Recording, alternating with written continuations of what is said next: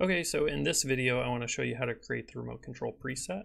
And you can go to the content browser, you can right click, go to miscellaneous, and click on remote control preset. I've already done that for one, and I've named it training. So go ahead and do that. And when I double click on this, you'll see a panel open up. It's empty by default here, and you'll see one group that says default. Now in here, we can go ahead and enable this edit button, and the edit button you'll see to the right or to the left of every property. You will have a little eyeball icon. So in here, I'm gonna go ahead and click on one of these lights, and I'll search for the visibility. That was the switch that I showed earlier, and we can go ahead and add that in. And we can actually change the names to these. So if we know light 1, for example, and we'll go do the same on a couple more of these. And this one here. And we can rename in here. These will show up as the starting point in the web app. So it might be a good idea to just rename these. Now the nice thing is if I select, say, light 1 again, it selects the actor for me. So I can quickly get to that actor that's selected. So I'll do the same for this. I'll name this light 4.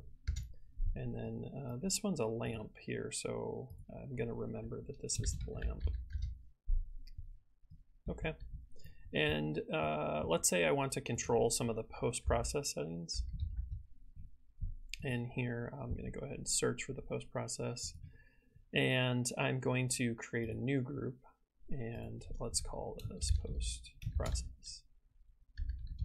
So we'll stay organized. And whichever one I have selected, it's going to add that into the group. So for this, I know I want to control the contrast. And I'll go ahead and click this. Let's make sure that this is enabled. You can see here, if I don't have this enabled, it's a little deceiving, but the web app will be controlling it, but it won't actually be turned on. Let Unreal see those changes. So make sure you have the checkbox selected.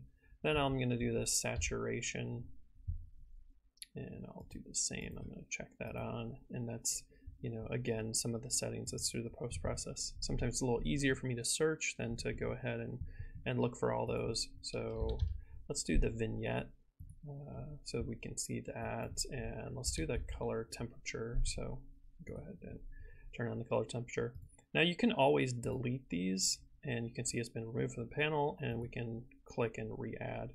We can also reorder those, or potentially even move those into a different group just for better organization's sake.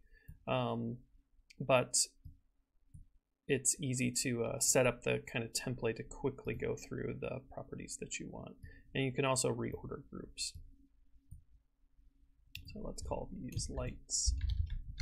The order doesn't necessarily matter for the web application, and we'll see how to hook that up at a later date.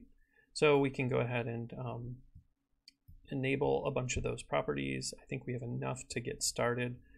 Next step, we're going to look at how to connect that to the web application, and so we can get started controlling it through the web.